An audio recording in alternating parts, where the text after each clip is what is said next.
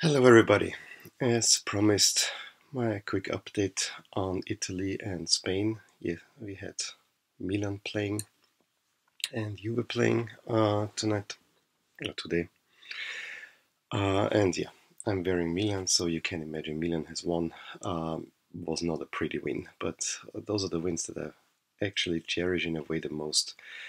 The first half, I think Genoa should have taken the lead. I was also interested. The game was taken at 3 o'clock on a Monday, which is a horrible date. But Milan and Genoa supporters don't like each other. There was some rumors about trouble. So Serie A said, let's play this one at 3 o'clock, and everyone loses.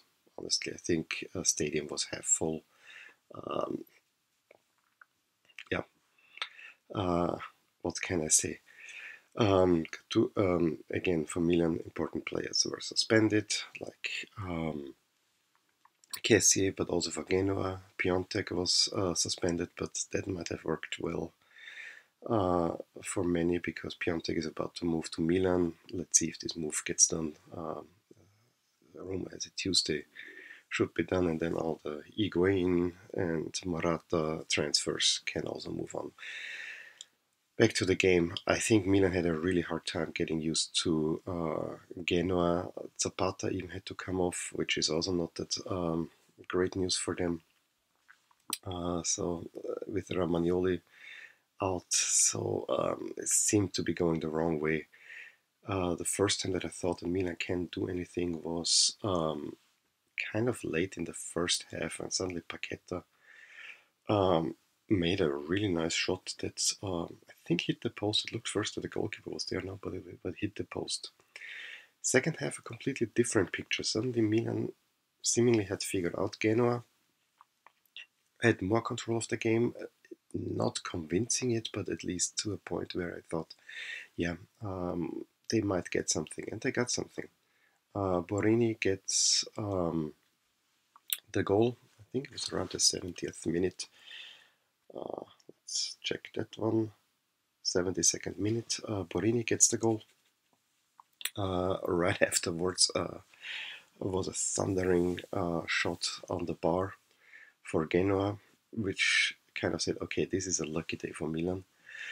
And Suso on a counter made it then 2-0, and that was the game. Quite happy about that. Honestly, because the next two games, as we will see, will be very important for Milan, and I don't expect many points. You have Napoli at home, you have Roma away. That could put you already a little bit in trouble. In the evening, Juve won like everyone expected against Chievo 3-0. The goals were scored by Douglas Costa in the 11th, Can, and in the 45th, and Rugani made it 3-0. Yeah, that was as expected. So therefore, Italy, we have the situation as follows. Juve, of course, ahead with 56 points. Napoli, 47. Those two are pretty much going to go in the Champions League. Inter also looks pretty safe at 40, and then the big race for number 4 starts. This goes at least until the 8th spot. So we have Milan at 34 at the moment. Roma 1 point behind at 33. If you ask me, Roma at the moment seems to be the team that will get that spot. Lazio 30-32. They lost to Napoli and now were overtaken by both Milan and Roma. Atalanta 31 and Sampdoria 30. Those are the teams that will at least fight for Europe, potentially even for the 4th spot. I think it is that wide.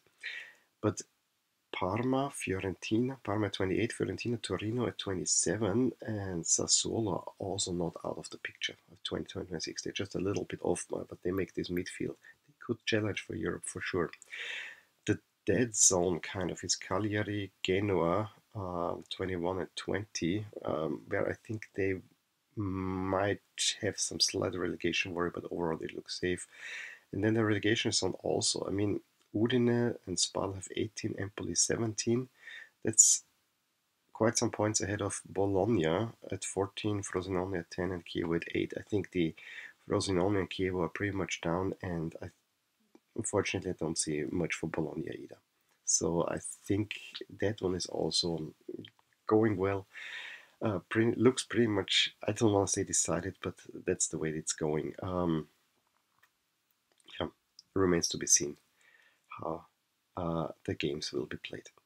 And let's also have a quick look at Spain, where we had Getafe 4-0 against Alaves. That was actually a big result because Alaves could have gotten in third spot. Real Madrid we saw against Sevilla, Huesca losing to Atletico 0-3, Celta Valencia 1-2, Valencia getting something going finally, Betis Girona 3-2, Villarreal Athletic Bilbao, saw that one 1-1, Levante 2-0 against Valladolid, Rayo 2-2 against Real Sociedad, Barcelona, haven't seen the highlights, but Messi made another record, 3-1 against Leganés, and Eibar beats Espanyol 3-0. Espanyol keeps dropping.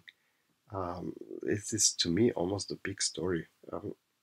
Espanyol has quite some woes. And Spain, yeah, we have again Barcelona 46 and Atletico 41. Those two will be for sure in Champions League. It looks also Real Madrid now in third place, 36. Sevilla having some trouble. Fortunately, 33, although they have been active on the transfer market, but I'm not sure where this will go. Alaves 32, Getafe 31.